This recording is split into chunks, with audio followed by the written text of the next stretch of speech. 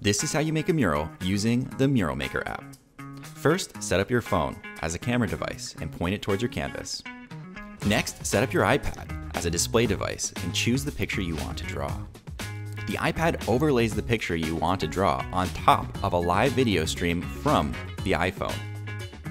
This lets you see the picture displayed exactly where you want to paint it in real time. From there, you can trace and compare your reference image to what is on your wall or canvas.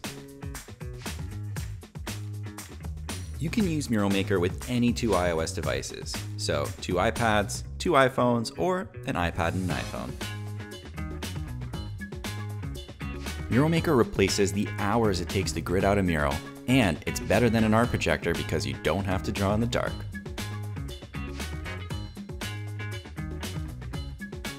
Download Mural Maker now on the iOS App Store.